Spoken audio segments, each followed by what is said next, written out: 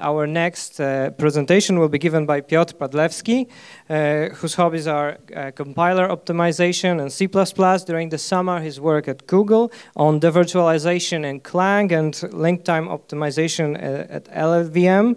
Now he leads a small team in the company called IIIT, working on Clang tidy related projects. Also, he's an organizer of Warsaw C++ user group, so quite a busy man, but still is able to find some free time to enjoy riding motorcycles or playing drums. And today he will try to convince you to like something that is quite often considered rather scary. So his Piotr Padlewski in Undefined Behavior is awesome, understanding C++ guarantees and optimizations limitations. Please give a warm welcome to Piotr Padlewski. Okay, thank you very much. So, starting, who agrees with the title? Who thinks that undefined behavior is awesome? Okay, maybe most, but like, who thinks that the compiler job is to find out this is like if it's awesome or not? It's like, oh, not quite. Okay, so first a little bit about me, and then we'll move to the topic. So. I'm currently working on C++ tooling on the Clang tidy, and I'm pursuing my bachelor. And I was working on the LVM virtualization and FinLTO. So if you have some questions for me after talk, but firstly we need to start by defining by defining some terms. So implementation defined behavior. So basically. Everything depends on the platform, and it has to be documented. So, for example, the size of size t, right? If it can be a long, it could be a unsigned long. It just implementation defined. It has to be documented. Other surprising thing, like number of bits in a long or number of bits in a byte. Like standard doesn't even say that it has to be 8. It could be 11. Or something. I never saw a machine that has any other number, but standard is not a document to define such things. Okay, second thing, unspecified behavior. So this is a little bit more scary because behavior of a program varies between the implementation, and it doesn't have to be documented. So, for example, the order of the evaluation, right? We could evaluate bar first, we could evaluate bus.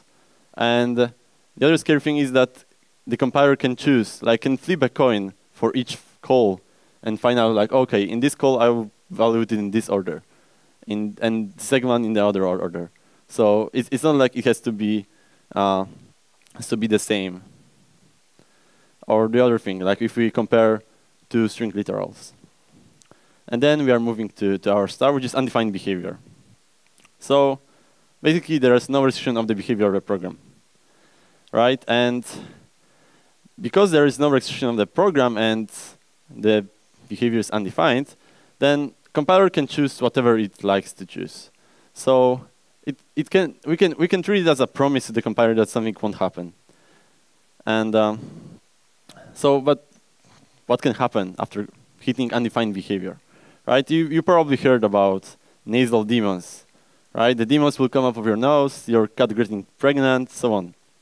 This is like, I mean, undefined behavior is really scary, but it's not that bad. So, like in theory, your program could do anything, right?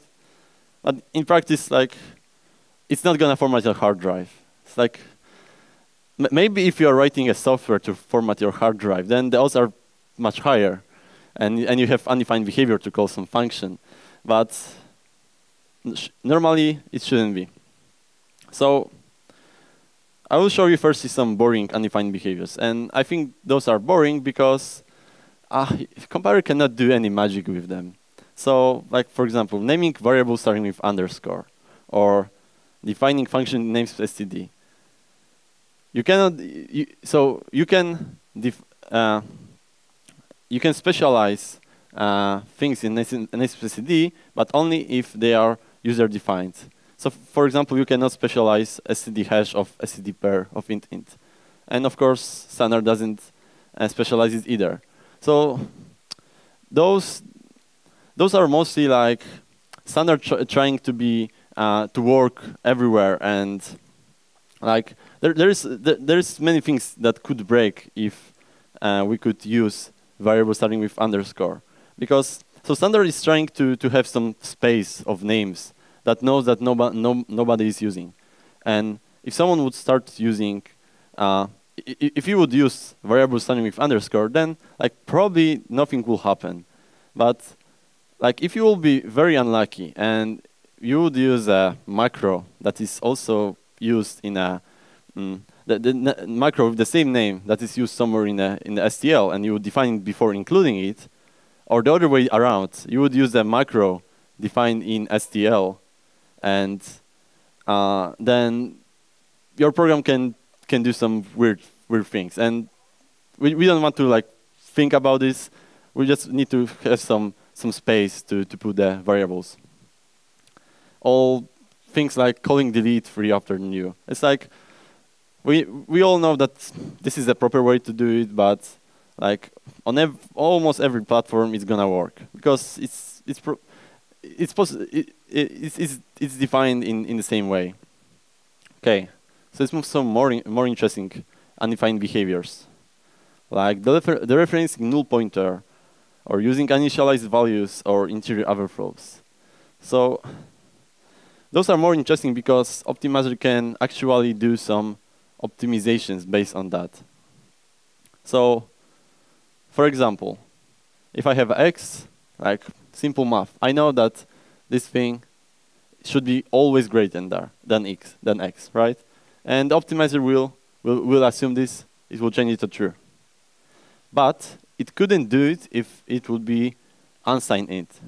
And this is because overflow is defined, right? So this x plus 1 could overflow, and it could have a smaller value than x, and it wouldn't be true for all the cases.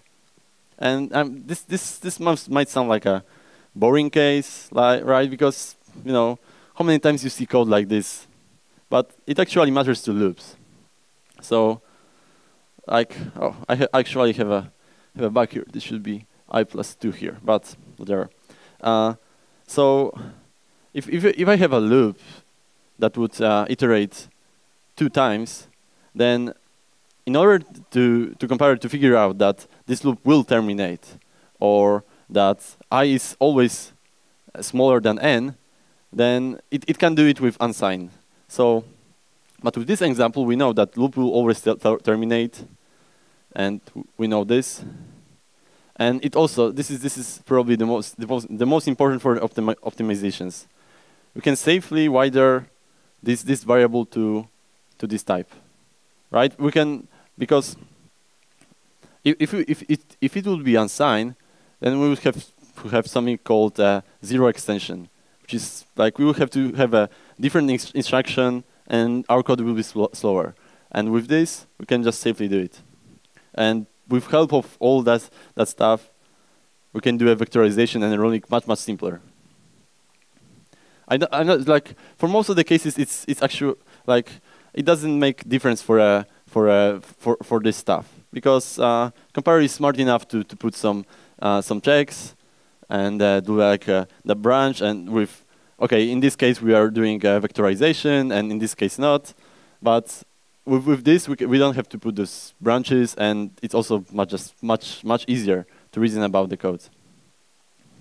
So, but let's move to some like really tasty undefined behaviors, like buffer overflow, or using pointer to object of ended lifetime, or violating strict aliasing, or const casting const. Okay, because actually like compiler can do really crazy stuff with this. Let's start with buffer overflow. I like this example really much. So we have a table that has 4 elements, and we are iterating over a table and see if some value exists in the table. And we have, of course, like probably all of you see the bug, right? Here we should have less than 4.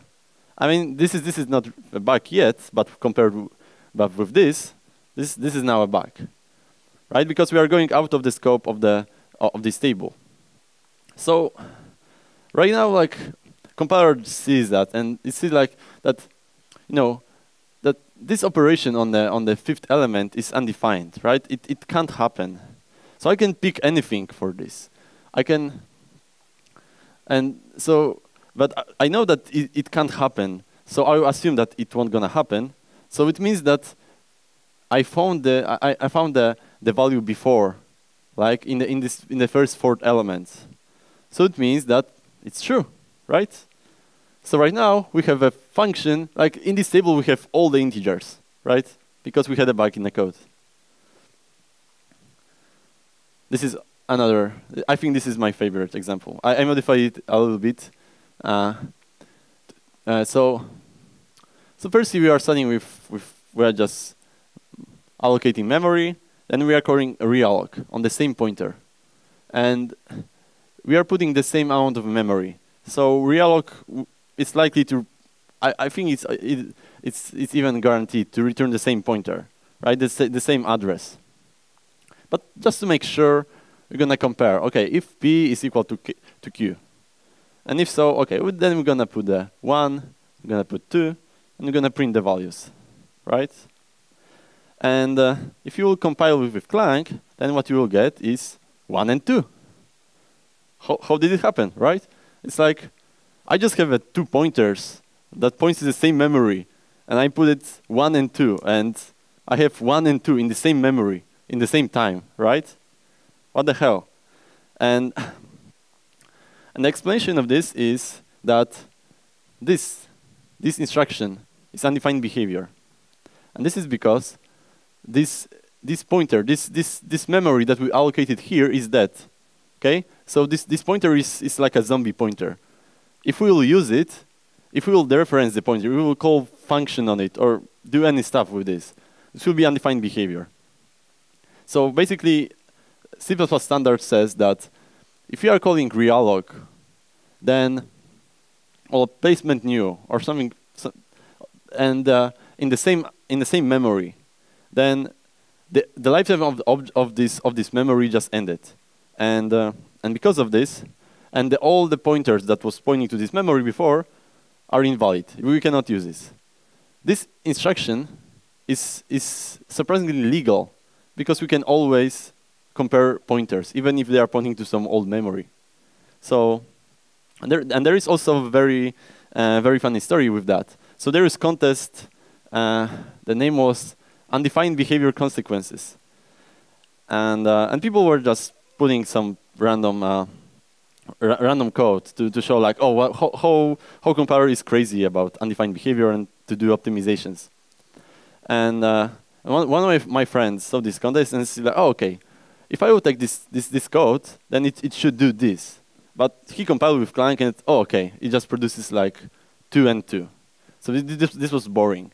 So he thought like, oh, okay, so I will write the patch in a Clang just to make it more funny. And he sent it code, and he with note like, okay, but you have to compile it with the newest Clang, and he won the contest. So I personally think that this is like the Uber trolling of the compiling, like just to write patch to make it more funny, to make the optimization happen. Okay, some other. So I have a question for you. I have this code. I have a vector. I will reserve 2 elements, put 2 elements, and then I will take a reference, right? And then I will push 1 more, and then I will check if the address of this reference of this pointer is the same as the first element, and if so, I will put 32. So the question is it valid, or maybe it's undefined behavior or unspecified behavior? Like who think that this code is valid? Okay, no one. Who thinks that it's undefined behavior? Okay, a couple of hands. Who think that? Who doesn't have opinion or didn't think about it yet? 1 person. Okay, so the answer is that this is totally valid code, and this is tricky because I just showed you the previous slide. this is because this SED allocator doesn't call realloc. It's always allocating new memory, right? And because of this, we know that here we either will get a new memory, right? So this won't happen, or we'll have the old memory that is still valid. Okay, so at least like SED vector is not that broken. Okay. Okay, so when something is a good candidate to be undefined behavior, right? And Chandler talked about it like very much. I will just summarize with, when situation occurred is considered a bug, and defining its behavior would be a performance loss. So, like C++, this is what at least I thought was going on. Like, C++ standard didn't define some behaviors because they thought that, okay, if we will define this, then we won't be able to do these optimizations, or we won't be able to, or we think that this is a bug, and it's just much simpler to say that this is something undefined behavior than saying that, okay, in the worst case it will be very slow. And with this, like, whoever had a Stack Overflow in their life, and who debugged Stack Overflow? Okay, not many people, surprisingly. So, like, I heard many times question like, why I can't get nice error message? Why saying that I got Stack Overflow? Like, I can program in Java, I can get the exception, like Stack Overflow exception, but in C++ you'll get a segfault, doesn't say anything, and it will be probably hard to debug. And you have to answer very important question here. Okay? The question is, do you really want to check for each allocation, like on a stack, that you are out of stack memory, like that you could just hit the heap? If so, then just go on, have your slow program, right? And if not, then like you just deal with it. I mean, there is no good solution to this. Either you have a slow program, or we have something that's much faster, and you have to deal with Stack Overflows. But at least if you're out of memory, then we'll get the SED bad alloc, right? Right? It's like everything agrees on that. Like standard says so. Okay. And actually, like if you look at the Linux, then it's not always happening. So just do the experiment. Like take a 16 gigabytes machine and say like, okay, I want to have 20 gigabytes of memory, and then like in C++, we'll just new operator will say like, oh, okay, here you go, you have a pointer, right? And like, so I just allocated 20 gigabytes of memory, even if I have 16 gigabytes of memory. And this is because, of course, we have virtual memory. And the interesting thing is that if you allocate enough memory and you will start using the memory, then your program will crash just when you will iterate on the memory. Because every time you'll look at the new page, like you will get to the location where you haven't been, then new page will be allocated. So you'll just start allocating more and more memory as far as you are iterating. So you'll crash not during the allocation, but during using of memory. And this is pretty sucks, right? And this is also why people hate exceptions, right? Because with exceptions, like almost every call will generate a branch or like an edge, and because of this, people like to use this magic flag called fNoExceptions that changes every throw to SED abort. And this is kind of behavior that like most of the people, or maybe not most of the people, but some of the people like to deal with, because if someone will really throw, then I don't have any code to catch it. So I don't care. I just want to crash, right? The other solution, if you would mark every function with no except, right, that doesn't throw any exceptions, then you would be fine. You wouldn't have any of those problems. And But the problem is that, of course, you have to put this keyword everywhere, and programmers are lazy. They don't want to do it. And there's also other reasons, like you don't want to put a no except on a declaration of the function that someone is using. Like you're writing a library, someone is using your library. You said that okay, this won't throw, right? And then 1 year later, you see like, oh, okay, you know what? In this example, I want to throw exceptions, and everyone right now is assuming that you're not throwing, and you want to change the signature, but you can't, right? So this is not like having no except on every function is a good idea. Okay, so let's talk about const. So in this example, I'm initializing, like in a struct, I'm initializing 0 here, and I'm constructing here. I'm calling var, I'm calling some function, I'm calling bar. So the question is, can compiler replace it with this, right? And look that I have a const here, right? So this function should not modify b, right? And the answer is, of course, it cannot. It can do it with this one. It could do it.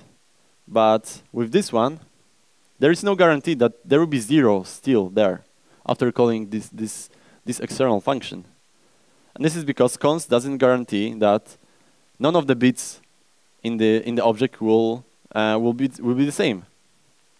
Const is just a logical const. We are just saying that, okay, I'm actually like logically not modifying my object, but I could modify this, right? Like foo could use a const cast and then change b. This of course would be undefined behavior. This would be a const, but it's not, right?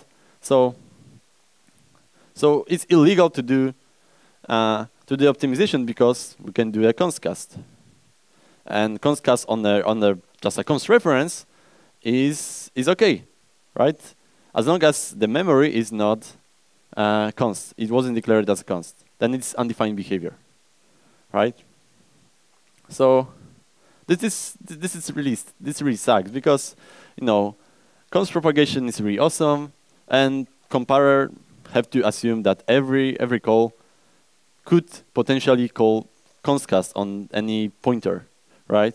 So just imagine like how C++ world, like how your program would look like, how fast it would run if there will be this non-mutable guarantee. Just imagine it, right? Like so let's go to this magic world of having a magic const, and let's look at some example. So here have a function foo, and I'm calling the same with the same argument, right? And it's like we are assuming that the const is, we don't have any const cast. If we have a const here, we are just giving guarantee to the compiler that you cannot modify this via this pointer, okay? So could we change it and like assume that there will be the same value here and here? Like, could we do this? And we cannot, because what if this one here is a global, and the bar is actually changing the global, right? Then we actually assume that okay, like the invariant is still okay, right? Because we said that we're not gonna modify this via this pointer, but we actually modify it in the other way. So we can't do any optimizations like this. But we could probably do it on a color side. So if we see the construction of the object, and we're calling function with this object, then maybe we could assume that nothing changed. Like all the bits are the same here, right? After calling this function. But what about mutable, right? Do we want to have a mutable or not? And there are some problems with mutable, because if we say that we don't want to have any mutable, then we are actually saying that if you want to have any caching inside the class, if you want to have any mutex inside the class, and someone just bound a const reference on our object and is calling our object that we said that is is calling a member function that we said that is const, then we can't do any of this, right? We cannot do we can't do any caching in this because we don't have immutable. And on the other hand, when we have immutable, then it's actually much more complicated to the compiler to reason about this, because we will have to do some kind of propagation from the class. And what if someone will have a mutable to like mutable reference or not mutable pointer to your object inside the other class, right? It's starting to get much more complicated. So, like, does there like real const exist? And it kind of exists. Like, for example, in LLVM, you can mark function with read-only. I mean, you are not actually marking functions. Like, the compiler sees that you don't modify any memory, so it will just do it for you. And there's also some other solutions, like if we don't deal with memory, right?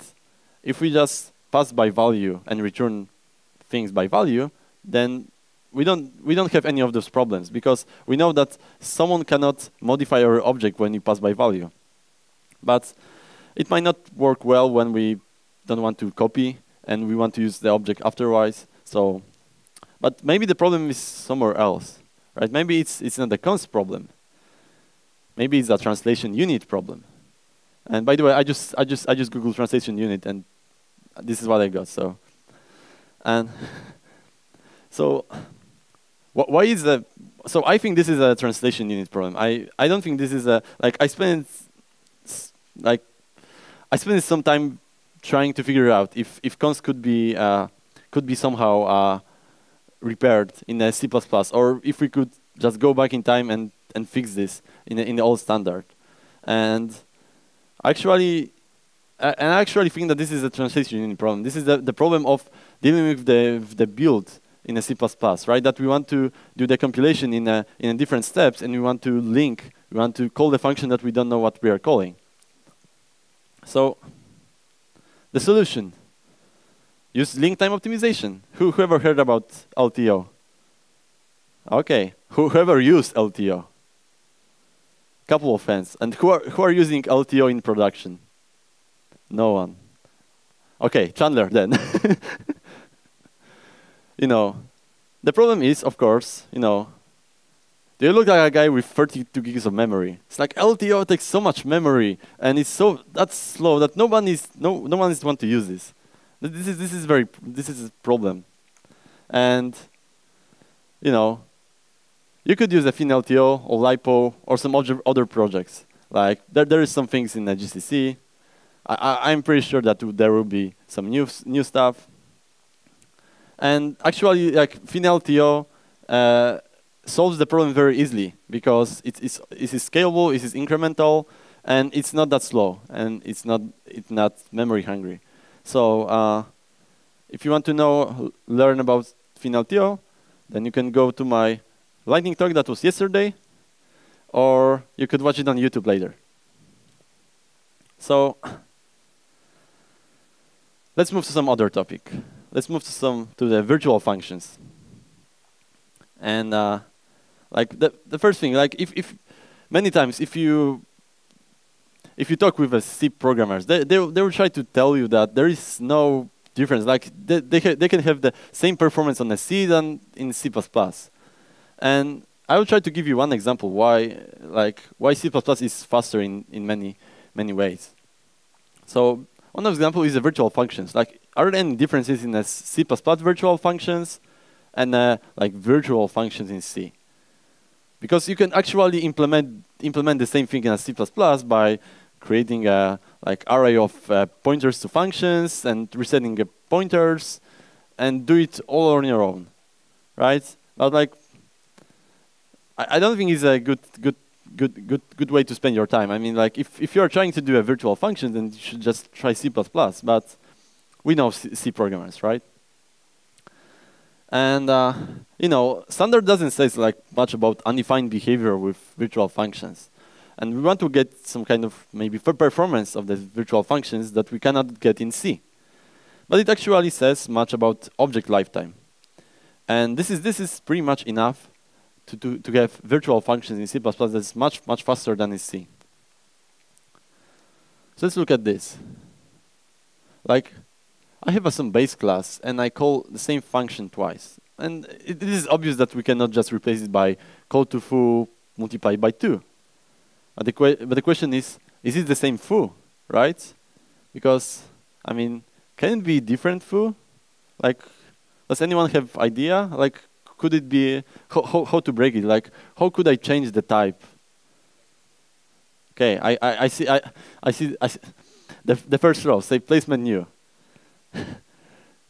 So, what this magic line is doing? This is a placement new. So this doesn't allocate any memory. This is saying, okay, I want to put a type derived. I want to construct derived object inside of pointer of this pointer, right? This is a memory. Okay, so I'm constructing the other object inside of my object base, and this is legal if I'm not if I have enough memory to put this object. If the size of base is the same of size of derived, then this is completely legal. And of course, assuming that they are derived from each other, or even no, if I'm putting some different stuff. So like potentially this would call different function, right? But remember about realloc, right? There is the same thing with realloc as with placement new. Here we have a pointer to some object, and after calling this function, we would get another type. And if you would like to use this pointer, then this will be undefined behavior. All right? Because the lifetime of this object just ended. Okay, this is the dead memory. We cannot call any function on it. And this is also why C++ functions are faster in C++ than in C. Because we can assume that this will be the same call. We don't have to load the v pointer like 2 times. We can do it 1 time and call the same function here and here. And you might think that like nobody is writing code like this, right? But what about loops? If I would just call the same function in loop, then every iteration I would have to load v pointer, load v table, load pointer from this v table, and then call a function. And I just want to do it 1 time, right? Okay, let's move some one of the last examples. So did you know that main is just a function, right? You can call main, and okay, you actually cannot. So standard explicitly says that function main is special. Okay, you cannot call it, you cannot take address of it, and there is some reasons for that. Okay, this program, like if you put it in a compiler, it actually will allow it. It won't gonna warn about like you're calling main, you're doing undefined behavior. But there might be some optimization based on that. This is not like we are just trying to be, oh, okay, just main is special, don't call it. Because if we know that main is, that no one can call main, that means that main is not recursive. And we know that main is the first function that is called, right? I mean, like, that starts calling other functions. So with this, we know that even if we would just call some bunch of functions there, we won't get to the main again. And this might be very important for some programs, because when we initialize some global memory, then we can assume that when we are starting using it in the main, we have it as initialized before, right? If we would just call main, like we could call main, then we wouldn't have any assumption. And for example, in LLVM, there is attribute on the main that says that it's not recursive. And optimization passes like global opt are using it. Okay. Who likes std move and unique pointers? Everyone sees a bug, right? So this bug is like, you know, we are moving it here. Like the value of the p is null here, so we are dereferencing null pointer, right? We are trying to put 42 in the address 0. And this is kind of thing that you could just not see in your code. I mean, with the pointers, it will be just very, very easy, right? You just, oh, you have a pointer here, you will have new, then we would say that p equals to 0, p2 equals to p, or in the other way, and then we would reference null pointer, right? And maybe compiler would also warn you about this, but if we have this, we construct object, we use the move semantics, then everything is hidden in the barrier of the functions. So it needs inlining to figure it out, and it actually will figure it out, but not in the front end. It will figure it out in the optimizer, in the middle end. So it will see that okay, so I have the null pointer here. This is undefined behavior. So I know that I can pick any implementation that I want, right? I can do anything here. So I can just get rid of everything that is after this line because I know that I won't gonna be here, right? So it will do like this. And then it will see, oh, okay, I have pointer p2 that I'm not using anywhere. So I will remove this. I know that std move doesn't do anything. This is casting, right? It's not some special function that destroys p, right? So I will remove this, and I will remove p. And then I have allocation that I'm no longer using. And then I have this, right? You can. I checked this. Like if you will compile it with Clang, you will get empty function. If you will compile with GCC, then you only get like allocation because GCC doesn't know how to deal with unused allocation. And like this might sound reasonable to someone, but to some people not, right? Why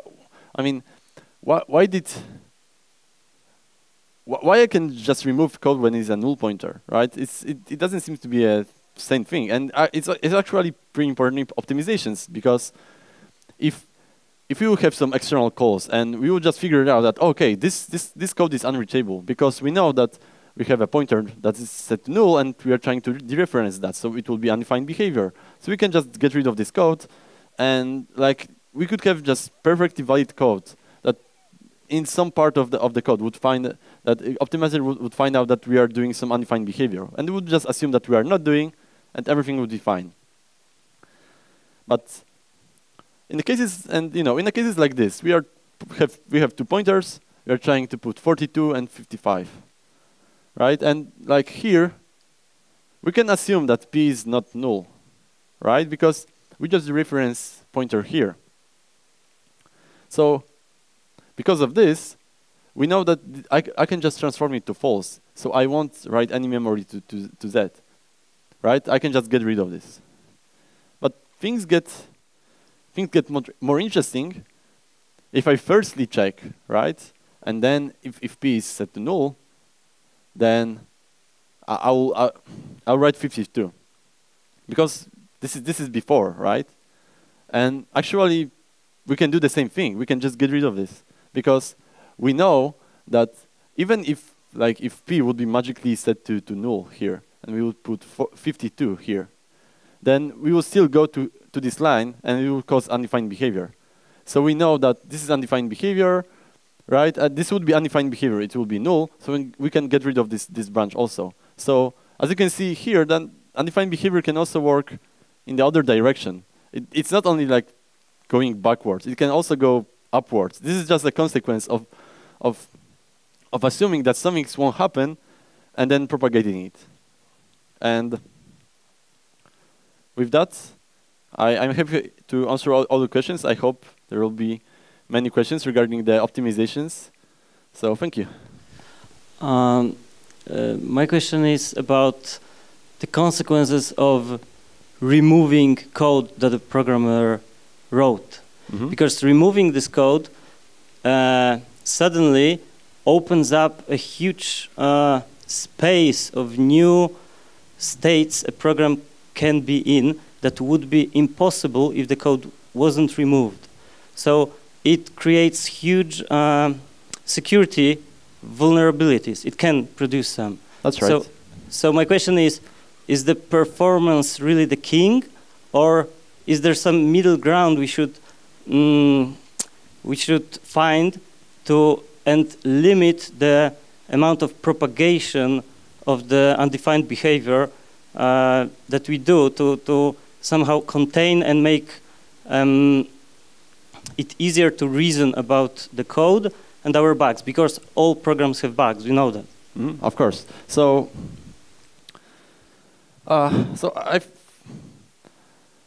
okay, so, you know, of course you can always compile with -O2, and we won't do any optimizations like this. We won't remove your code, and of course you can.